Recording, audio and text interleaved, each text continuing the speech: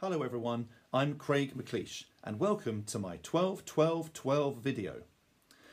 One of a series of short videos made by vocal experts from all walks of vocal life. Each week, Project Get Singing will provide you with free content for you to use in your online sessions, and it's all completely on the house. I run youth choirs and community choirs, and I try and use as many different musical styles as possible, like we all do. But today, I've been asked to centre on the classical choral tradition, possibly because I was a choir boy many, many years ago. I believe that we can use elements and even repertoire from classical music in our sessions, and it doesn't need to be as out of reach or as difficult as it is perceived to be. That's what I believe, and I hope that by the end of this you might agree with me. Okay, let's get started. We're going to start with a little bit of vocal health. It's very important that we prepare the area around the vocal cords for singing before we try anything. We can do this in a number of ways, and it's the best to be as gentle as possible. Start by turning your neck 90 degrees one way. Hold it, feel the stretch at the back, come back to the centre, go the other way. I don't like that way, but I need to work on it, and let's come back to the centre. This time only go 45 degrees and then down, and you'll feel the stretch back here. Hold it, back up to the centre, other way, down, feel the stretch, back up again. Good. Now a bit of work on the tongue. Put the tongue just behind your top teeth there and push forward. Make an agreeable noise as you do it. Feel the stretch at the bottom of the tongue there. Now the bottom teeth. Very attractive. Feel the stretch. Okay, the muscles of the tongue need to wake up before we start singing words. So try some teeth cleaning, maybe anti-clockwise first.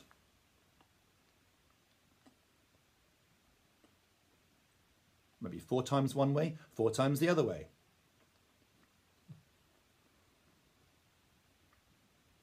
Again, not attractive, but very, very useful. Okay, this is called magic toffee. Put the toffee inside, and each time you chew, it gets bigger and bigger inside and ends with, hopefully, what is a genuine yawn. Okay, very good for stretching. Here we go. Hey. I think that was a real yawn. Was yours real? It's very healthy to start singing on consonants where you can sing a note. These include V, Z, J. Let's do a V one.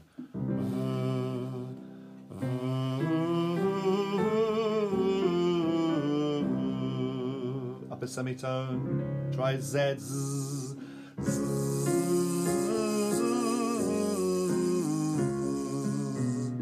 One JH.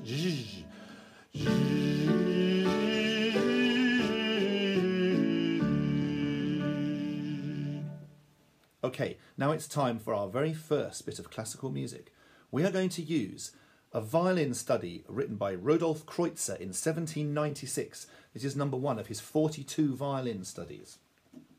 We'll start on C. We're going to sing on the NG sound of the word sing.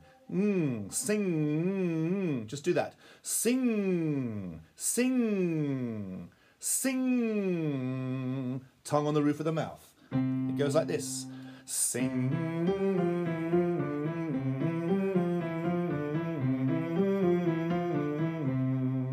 Very good for agility. Get those notes right in tune, right in the middle. Sing.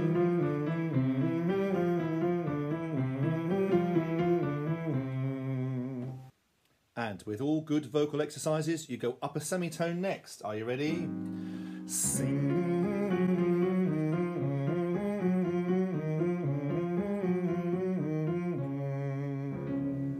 Thank you, Rodolphe. And now a vocal exercise with a few more notes, one of my favourites. And it includes some quite classical elements. An octave up, a scale down, and an arpeggio. Like this. La, la, la, la, la, la, la, la, la, la, la, la. So try it, la, with a gap after that first note, and then dive into that top note using lots of space at the top of the head, la, la. Nimble down the scale, la, la, la, la, la, la, la. And then between those notes in the arpeggio, la, la, la, la, push them out one by one with a bit of help from the core muscles down below. La, la, la, la, la. Your turn. And la, la, la, la, la, la, la, la, la, la, la, la. Up one. La, la, la, la, la, la, la, la, la, la, la, la. One more. La, la, la, la, la, la, la, la, la, la, la, la. Okay, now we're ready for maybe our first round. Each bit of music we sing, we're going further back in time. The music for this round was by Carl Gottlieb Herring, and he was born in 1766. He didn't write the words, the original was German, but we've got these words about coffee, which maybe was as true then as it is today. Okay, so there it is on the screen. C-O-F-F-E-E, coffee is not for me. I actually disagree with this personally, but never mind, let's try that. C-O-F-F-E-E, coffee is not for me. That's the first bit. It's a three-part round, so you need three groups. Second bit. It's a drink some people wake up with, that it makes them nervous is no myth. Okay, try that. All quavers. It's a drink some people wake up with, that it makes them nervous is no myth. And the final part starts on the F. Slaves to a coffee cup, they can't give coffee up. There's that octave leap again. Slaves to a coffee cup, they can't give coffee up. Okay, so the whole thing together. And C-O-F-F-E-E, coffee is not for me. It's a drink some people wake up with, that it makes them nervous is no myth. Slaves to a coffee cup, they can't give coffee up. Okay, let's perform Coffee by Carl Gottlieb Herring with words by Eleanor O'Connor. Choose your group. There are three groups. Group one starts. Here's the note. C. 1, 2, 3. C-O-F-F-E-E, coffee is not Group for me. It's a drink some people wake up with, that it makes them nervous is Group 3. It's a drink some people wake up with, that it makes them nervous not for me. It's a drink some people wake up with, that it makes them nervous not for me. It's a drink some people wake up with, that it makes them nervous not for me. It's a drink some people wake up with, that it makes them nervous not for me.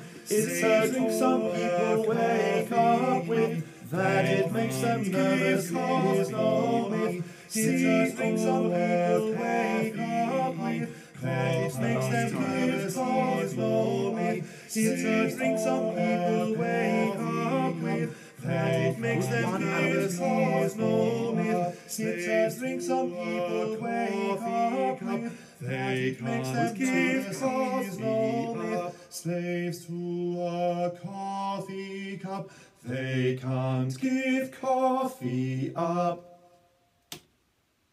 You could write your own words to some classical tunes. We might come on to that a little bit later. We now come on to my main warm-up today, and it's Non Nobis Domine. Originally attributed to William Byrd, many musicologists think it's probably not by him, which is a shame because I think it's such a piece of genius. It would be amazing to think it was by the great master himself. Okay. On the screen, I've put probably all the music you'll need to learn this. It's the basic tune in the first key, which works for the higher and the lower voices. I'll come on to the middle voice in a minute. Let's first of all learn it in this key. Now, the very observant among you will notice this is in Latin. Don't be scared of Latin, it's only Old Italian, and Italian is a wonderful language to sing in, of course.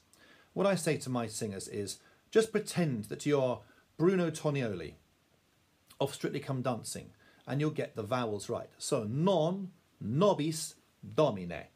Try that. Non nobis domine. Non nobis. There's not much more. Sed nomini tuo da gloriam. Sed nomini tuo da gloriam. And that happens twice. Okay. So, here's the first of the three tunes. Non nobis domine, non nobis. Try that. Non nobis domine, non nobis. You start there if you're in the higher voice. Second bit. Sed nomini tuo da gloriam. So you start a fifth up from where you ended off the B's. And one. Sed nomini tuo da gloriam. That's the second bit. And the final bit is a kind of copy of that, starting a fourth lower.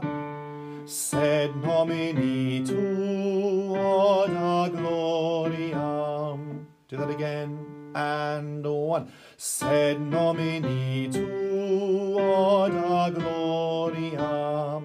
And then you immediately start the beginning again. Non nobis domine, non nobis. Sed nomini tuo da gloriam. Sed nomini tuo da gloriam. And then you're back to the non again. It's so simple, and yet when you hear all three parts work together, you realise the genius behind the composition. Okay, so if you're on the higher voice or the lower voice, you've already learnt your part. And I'm going to just do a performance of that now. So let's mute the alto. Can you see where the lower voice comes in? It comes in when the upper voice is singing the ne of domine. Non nobis domine. Non, there. Okay, so you'll hear that now. If you're in the upper voice or the lower voice, you can sing this. I'll fade it out after a couple of rounds. There's the note. Non nobis domine, non nobis domine, sed nomini tuo da gloriam, sed nomini tuo da gloriam, non nobis domine, non nobis, sed nomini tuo da gloriam, sed nomini tuo da gloriam,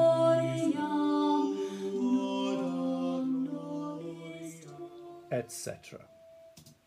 Okay, so we've put the original tune together on the higher voice and the lower voice, coming 6 beats later. Now, here comes the genius part. That whole tune works a fourth lower than that, starting on that third beat. So if you're singing the middle part, that could be altos and high tenors, you sing the whole tune down a fourth. Just transpose it down. Follow the same pattern. Try it with me now. And non and. Non nobis domine, non nobis, sed nomini tuo da gloriam, sed nomini tuo da gloriam, non nobis domine, non nobis, sed nomini tuo da gloriam, sed nomini tuo da gloriam. Okay, let's just use that with the first two parts. I'm going to mute the bass and have the first two parts canonically working together. So you can either start there or 2 beats later down there. Are you ready?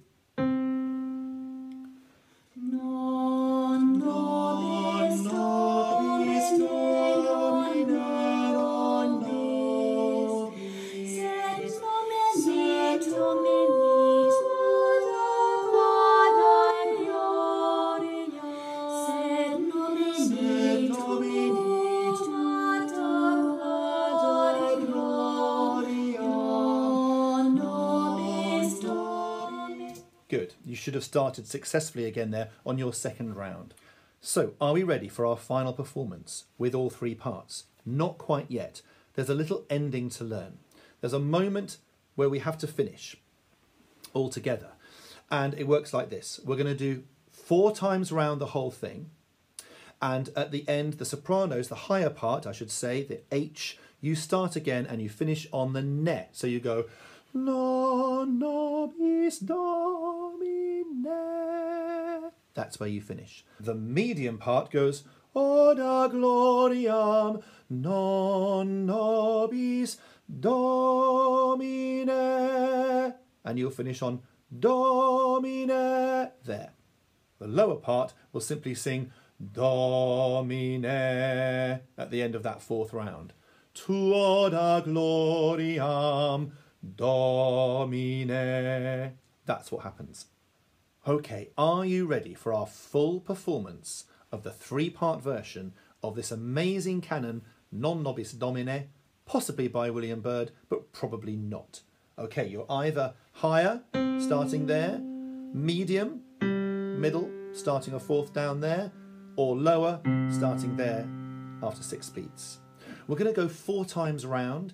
In the 3rd time, we go a little quieter, nice and gentle, build it up the last time, and then we end on the Domine that I showed you earlier. Here we go.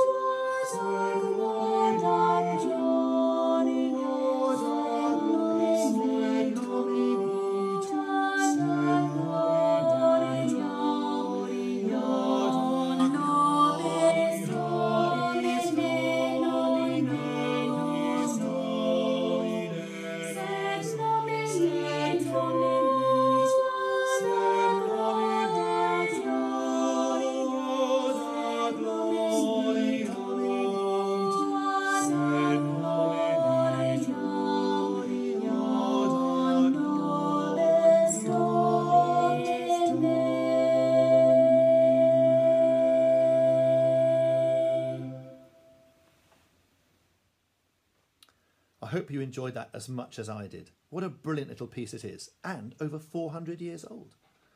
Thank you for joining me today. I think we've got time for one more little tune. During lockdown, me and my wonderful classical choir, TGI, we meet on a Friday morning, we've been trying to write words or suitable lyrics to well-known classical tunes. We've done The Sorcerer's Apprentice, we've done The Hall of the Mountain King from Peer Gynt, the slow movement of Mozart's clarinet concerto. This one we're taken from Tchaikovsky's Nutcracker Suite, the Danse des Militons. We've called this the Danse des Miloctons, and the words are by my tenor Karen Howard. It's the flute part, so it's a bit tricky to sing. Well, it's virtually impossible to sing actually, but have a little go at it. I'll be trying it here. There's the music on your screen. Let's have a little bit of fun before we finish. Okay? Everyone's a fruit and nut case, waiting to get out into the open. What a big frustration, discombobulation. Never will I love this strange unnatural situation. Everyone's a fruit and nut case, waiting for the blessed vaccination. Let me out the front door, I can't take this no more. I wish we lived in New Zealand. Of course, if you already live in New Zealand, well done. We're catching up slowly, but we'll get there. Thank you so much for joining me today. Thank you to MD Brunch and Project Get Singing for asking me. Why not get involved in all the other things they're doing? Follow us on Facebook, Twitter, Instagram, and of course all these resources are there on the YouTube channel for you to use with your choirs and your singers. Let's get everyone singing back safely as soon as we can. Bye-bye.